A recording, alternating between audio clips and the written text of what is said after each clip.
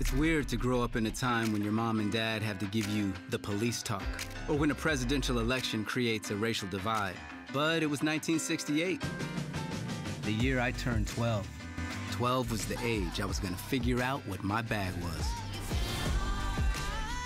I'd never be as popular as my sister, as smart as my mom, or as bad as my dad. But I decided what my bag would be. The Great Uniter.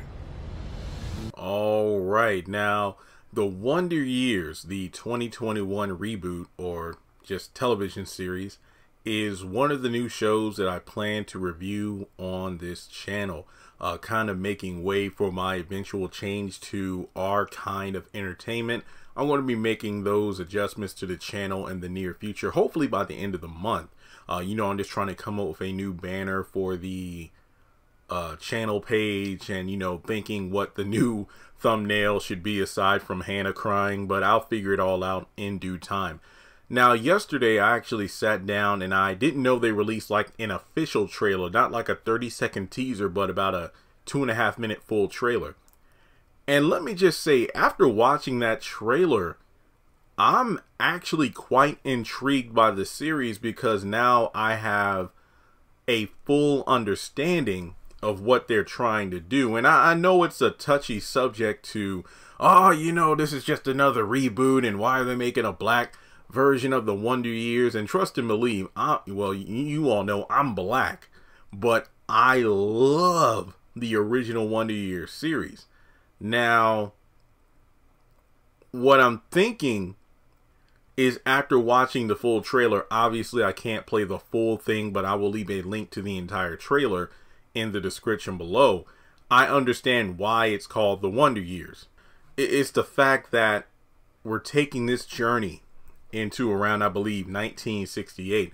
The Wonder Years is set in the late 1960s and takes a nostalgic look at the Williams family, a black middle-class family made of residents of Montgomery, Alabama, through the point of view of imaginative 12-year-old Dean. And Don Cheadle is the freaking narrator, basically older Dean. And who doesn't love Don Cheadle? And I really loved it. I just feel, and it's not just because I'm black, but I feel like there's a good message in the show. I think that it looks well put together. And the fact that it's only 30-minute episodes, aka about 22 minutes, I can deal with that, because it's kind of like House of Pain and Assisted Living, you know, bite-sized entertainment. I consider anything that's, you know, 30 minutes on television as bite-sized compared to the hour-long shows or 42-minute shows I review on a regular basis. And when I looked at the trailer, you know, I looked at it in its entirety, and I don't feel like there's a need of doing a scene-by-scene breakdown. I'm just going to describe what was in the trailer, and it just seems like a wholesome show. I mean, I honestly don't see too much harm in it myself, that is. The series is going to kick off September 22nd, meaning it's going to be Wednesday at 8:30 on ABC. Now, we're going to be following this show through the eyes of Dean. And the trailer kicks off with Dean and his friend Corey. They're on the school bus, and the Winnie Cooper of this series, I believe, is Keisha Clemons. And she's the apple of Dean's eye. And, you know, him and Corey are kind of talking about the situation. Wow, she's so cute and everything. Why don't you talk to her? So she goes to the back of the bus. There's this other boy that touches her. She doesn't like it, and then puts him in a headlock until he apologizes. And, you know, we go from there. So this, obviously, again, is in the late 60s. So Dean's narrator is talking about the fact that his parents had to talk about, you know, encounters with the cops and, you know, things regarding to the presidency. Honestly, it's kind of sad, but a lot of the discussions that were taking place in the 60s haven't really changed all that much in 2021. But this was in a time of integration, and there were some moments in the trailer, you know, where Dean and his, you know, friends were just walking around the school drinking from the water fountain, and these white students looked disgusted and walked the other way. And we spent some time in the classroom, you know, Dean dealing with bullies, making fun of his glasses. You know, his friends are in the classroom and he's trying to be friendly with everybody, but Corey's like, hey, let's tone it down a bit, you know, let's not be Black Jesus, let's just take it slow, get to know these people and try to fit in. And there's a little girl who sits behind him. I could have sworn you could not tell me this wasn't like China Anne McClain when I first saw her, but she seems to be like a potential friend, maybe even love interest of Dean, aside from Keisha, because he's like, oh yeah, you have glasses. My mom's making me wear pantyhose. And he's like, yuck, because she sticks her legs out. And then the narration was like, whoa. So I thought that was hilarious. So the thing about it is Dean is just turning 12 and he wants to find his place in the world, you know, basically his bag, so to speak. You know, his sister Kim is a popular cheerleader.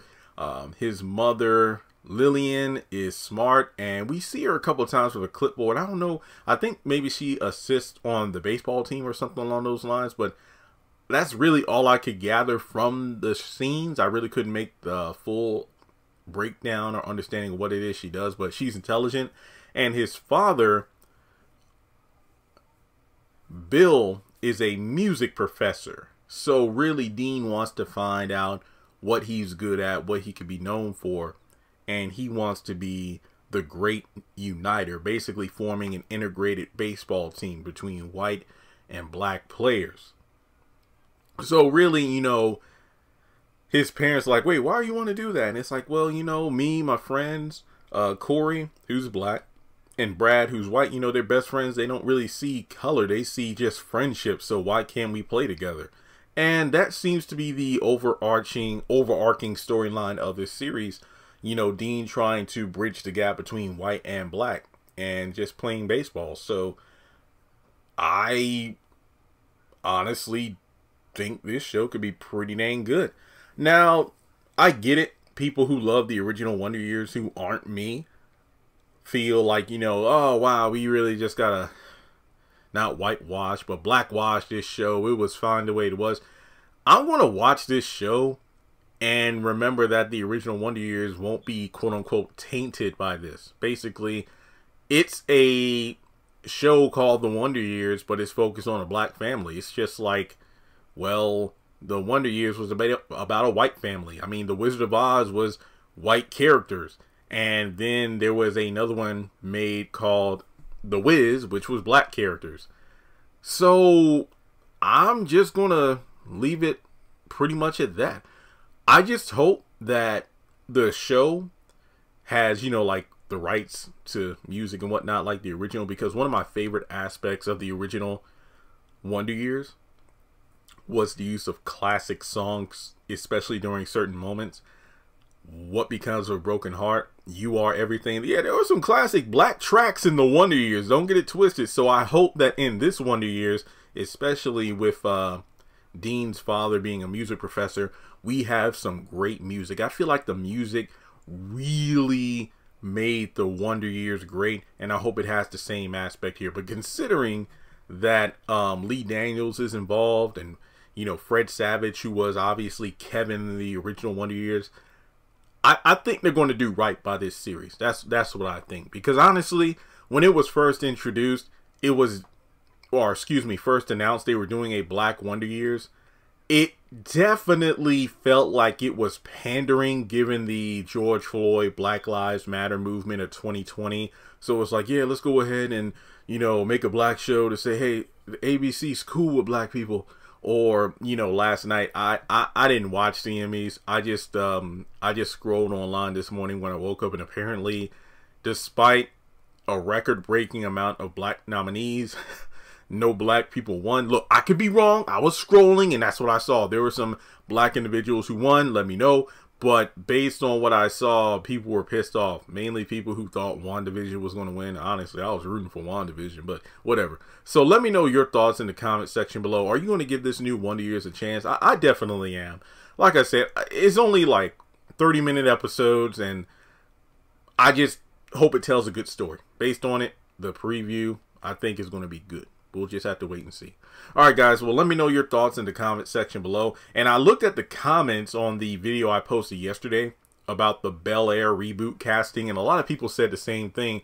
man, Hollywood is out of creative ideas. It's always rebooting instead of coming up with something original. And, you know, the argument could be made that the Wonder Years could have just been called something else. But I think it captures the spirit of the original Wonder Years. It's just, well,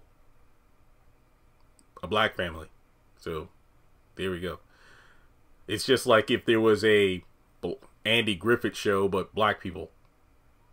Honestly, I don't even know how that would work, but I don't know, they'll find a way. Anyway, guys, thanks so much for tuning in, and when I post a review, hope you support it. You know, just look at it, see what my thoughts are, and we'll go from there. Talk to you all in the next one.